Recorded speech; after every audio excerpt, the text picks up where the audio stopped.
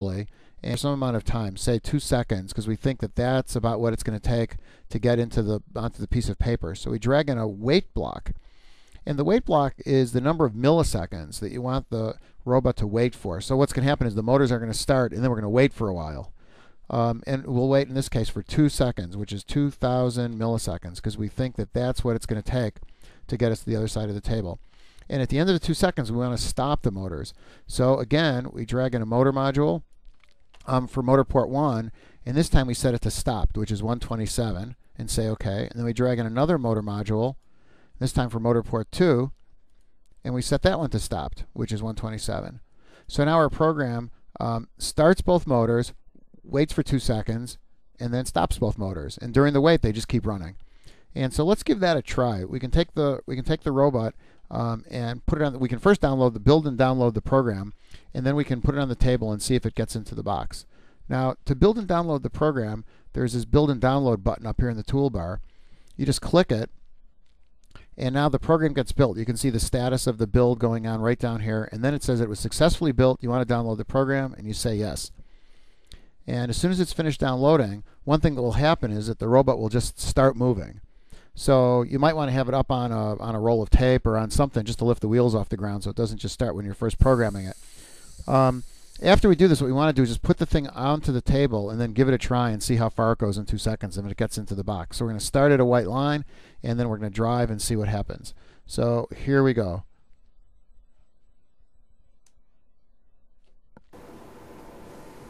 Okay, turn it off, turn it on, and there's 2 seconds of driving, and it doesn't quite make it. So I guess what we need to do now is modify our program and see if we can get it to go a little bit longer. So instead of 2 seconds, why don't we try 3 seconds? So we change the 2,000 this time to 3,000, because that's 1 more second, and it will drive for. So instead of driving, so we'll start the motors, and we'll wait for 3 seconds, and then we'll stop the motors. And let's see what that does. Again, we just build and download the program. We just made this little change. It says it's compiled successfully, and now we want to download it. And so here it goes. It's downloading the program into the robot controller. And after it's finished, we'll give it another try.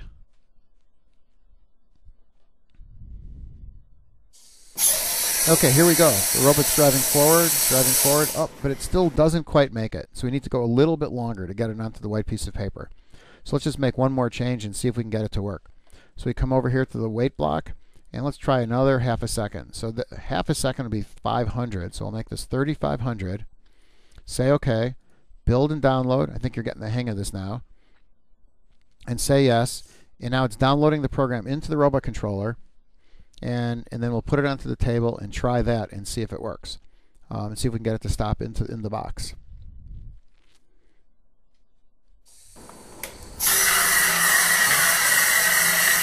Okay, that's it. That's all you have to do to write a program to autonomously drive the robot and get it to stop someplace. So what we want to do now is just take this program that we've written, and we're going to save it. And because we're going to be able to use this thing again later. So to save it, you just say Save Project, and it asks you where you want to put it. And I'm going to save it in a file which is called drive to line. So we'll just rename this to drive to line. Oh, actually, drive to paper. Okay, and our program is now saved. And that's all we have to do. What we want to do now is write a program that demonstrates the use of sensors. And the particular sensor that we want to use is the ultrasonic rangefinder, which is a really cool sensor you can put on your robot that measures distance. And it tells you how far away the robot is from an object that's in front of it. The way you use it is you have to connect the sensor. It's got two wires from it, and you have to connect one to an interrupt line and one to a digital input. In our case, you can see it's connected to interrupt 1 and digital input 11. To make the thing work, to make this program, we first want to erase our old program which we had just by clicking a new project, and it's okay to do that since we saved it. And then to get this going, we go to inputs and we select an ultrasonic sensor, and we have to start it going. So we said that's an interrupt port 1, and it's on digital port output port 11. So we say OK, And then we want over and over again, the whole idea of this program is that if the distance is greater than 12, we want to drive forward, otherwise we want to stop. And the 12 is just an arbitrary distance. It will be end up being about 6 inches when it finally stops. So to do something over and over again, we use a while loop. So we drag the while loop into the program and we say while 1. And what 1 means is it's a value which is always non-zero, it's always true, and so the loop runs forever.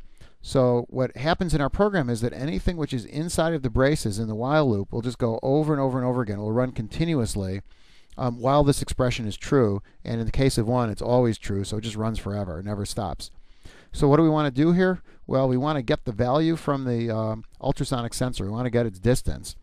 And we want to store that and then check to see if it's greater than 12. And so to store it, we need a variable to store it in. And a variable is simply a named value that you can store a number in. Now the value that comes back from the ultrasonic sensor is a unsigned integer. So we select unsigned integer and we'll give it a name, and we'll just take distance. That's a good name for the distance that comes back. You can make it anything you want. And so now we have to get that distance. So you go to the ultrasonic sensor again, drag one in. We say this time get, and we're getting it from interrupt port 1 and digital output port 11. And this time we're returning the value, we're retrieving the value to distance. Since we said get, it now gives us a place to retrieve the value to. So we say OK. So this gets the distance from the ultrasonic sensor.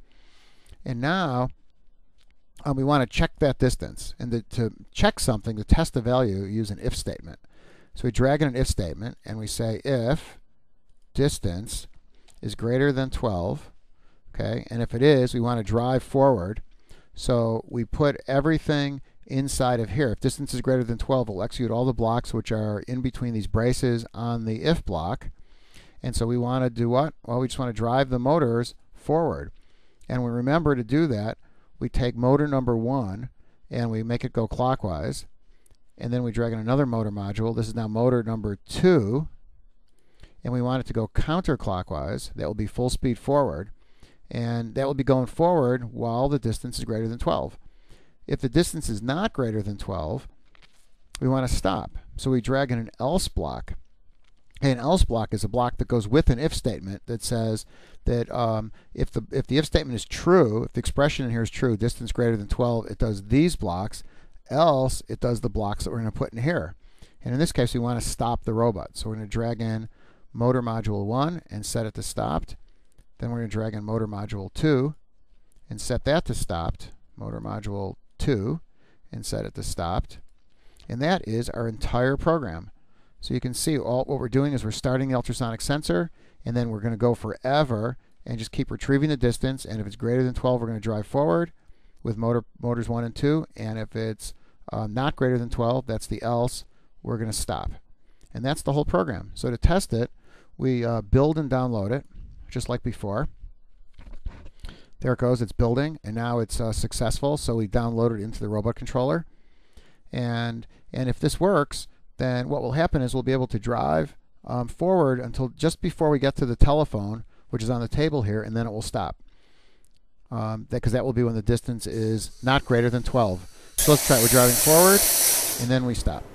So it's a pretty simple program to write, and I think that this is just a good example of just using sensors with your robot. When you go to a Vex competition, the match is actually composed of 2 parts. There's the autonomous part and there's the operator control part. Now, to make it really convenient for you to walk back and forth between the two without having to reprogram your robot, there are things called competition templates that let you write both the autonomous program and the operator control program and store them in the robot controller at the same time. To use a competition template, you say File and then Open Project, and then for the file type, select EasyC Template. And you see a whole list of templates show up in this Open EasyC Template window. Now, one of them is the FVC 2006 competition template, which is the one that you want. And you can see that it says that it's a 45-second autonomous period followed by an operator controlled period. So we open that one. Once it's open, if you look under user functions in the palette, you can see there's an autonomous function and an operator control function.